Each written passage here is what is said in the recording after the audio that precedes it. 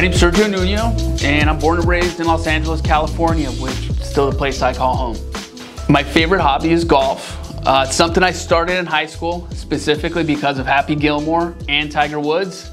I now am a hack golfer. Still not any good, but I enjoy it just as much as ever.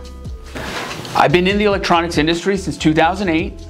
Previously, I was a manufacturer of two-way radios, and it's really helped provide a lot of insight as to the importance of a resilient supply chain, and really a big reason why I call IBS my home now.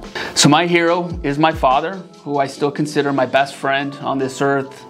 He really ingrained in me the principles of a good and strong work ethic, humility, and always doing right by others. One fun fact about me is I'm a huge sports fan, and when I was a kid, I always wanted to be a sports writer, sports broadcaster, involved in sports some capacity.